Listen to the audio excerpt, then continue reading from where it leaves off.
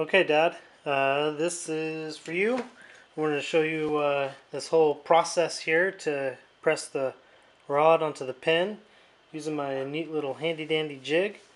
Got my piston here. This is the old number 3, and what I did was I took the pins and I put them through. Made sure each one had the same amount of tightness. I don't know if that makes a big difference, but felt like I was doing the right thing doing it. I numbered the pins and pistons, and I'm also putting in, making sure I got the right rod. That's number 3, connecting rod. And got my little heating station, and I'll put my piston inside my neat little jig I made. Just pull that back, set that in there, and line up where the pin goes with the bolt, so I know that that mating surface is flat. Hold that all in there. Perfect. Okay. As you can see, this is an old connecting rod, but it does not fit. There's no way that baby's going in there either way. This old one does happen to fit that new piston though, just to give an example of what kind of movement we need to do on that metal. Okay, I'm going to use this here torch.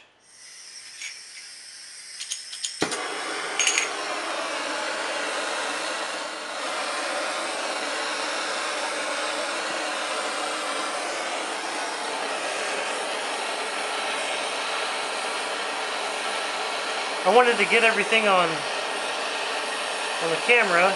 This is definitely a two-handed job, so I got it mounted to this 12-ton press here.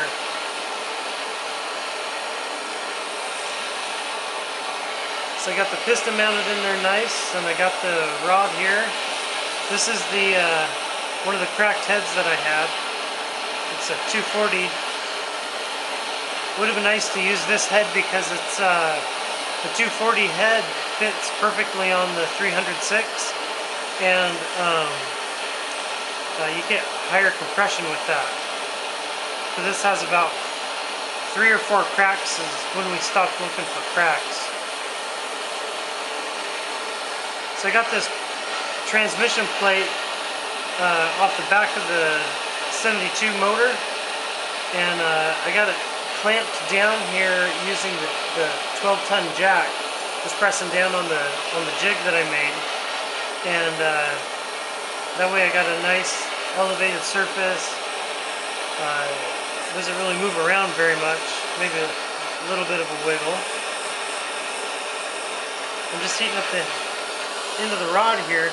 I heat this end up first till it gets nice and really hot, maybe even a little bit red. I don't know if that does anything to the metal. Probably not. I think it's cast iron. And so after I get this end hot, I'll move to the inside and get that end hot. So it kind of heats up the end of the shaft, actual shaft there. And then I'll move from here back out to there, and I'll also flip it over just to make sure we got all of our bases covered with good even heating. I got the pin over in a bag of ice. It's the pin is inside its own plastic bag, so it doesn't get wet with the ice and the condensation. I'm sure it'll be fine coming off there, but I just don't want that variable.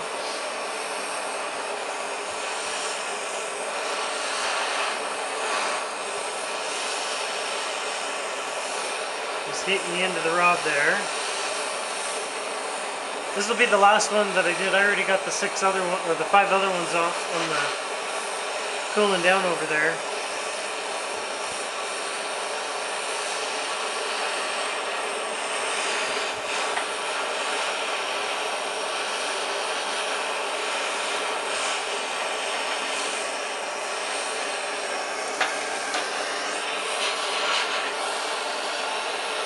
end of the rod's still pretty cool. You know, the heat doesn't transfer very well to the cast iron.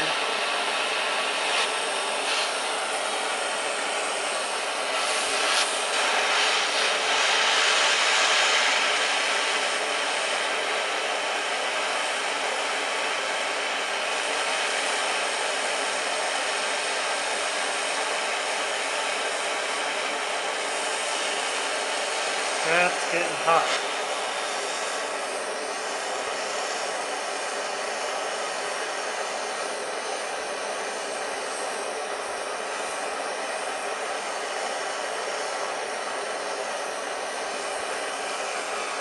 I think I'm probably heating it, you know, to overkill, but I like the little bit of extra time that you get when it's really nice and big. Inevitably you run into some sort of problem where you didn't get the rod just where you needed it, or you know, the pin hangs up going through the other side of the piston.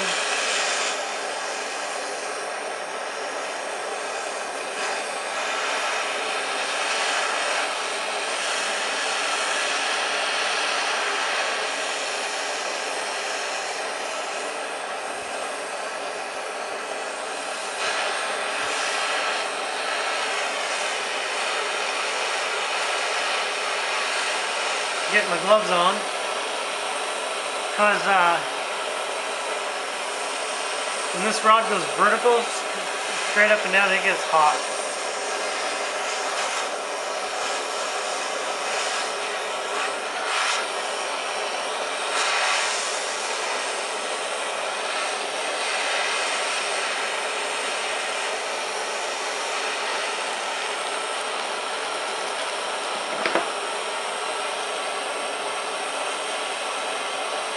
Number 3.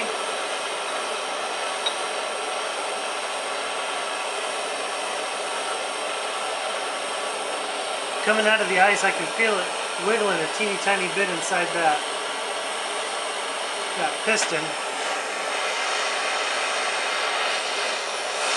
So we're almost going to be ready here.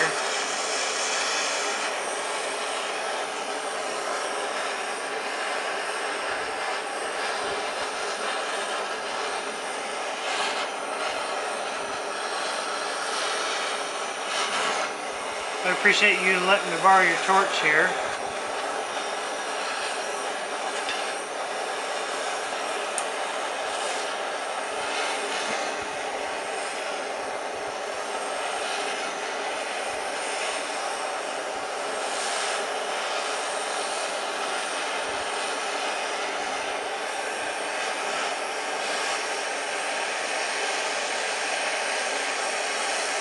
Okay, I'm just going to check and make sure I have the number on the rod going the right direction that I want it to. This is number 3. We're good. Well, it's got to be number 3. It's the last one I got. And we're going to shut her down here. And this goes in just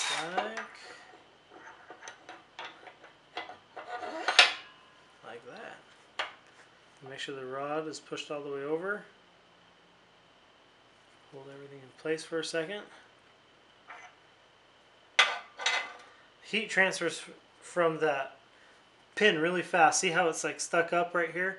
That pin got hot, and so it's pressing on the inside of the piston, and any second it's going to drop down as the piston starts to warm up. And we'll watch it do that here. You know it's warming up, not cooling down. There it goes. Okay, that's about it. Next thing is rings, and that's all going to be by hand. Life's lesson all here. Let's make sure my alignment's good.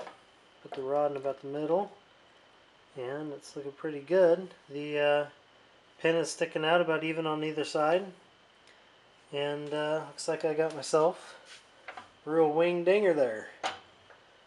Thanks again for the torch and the genetics.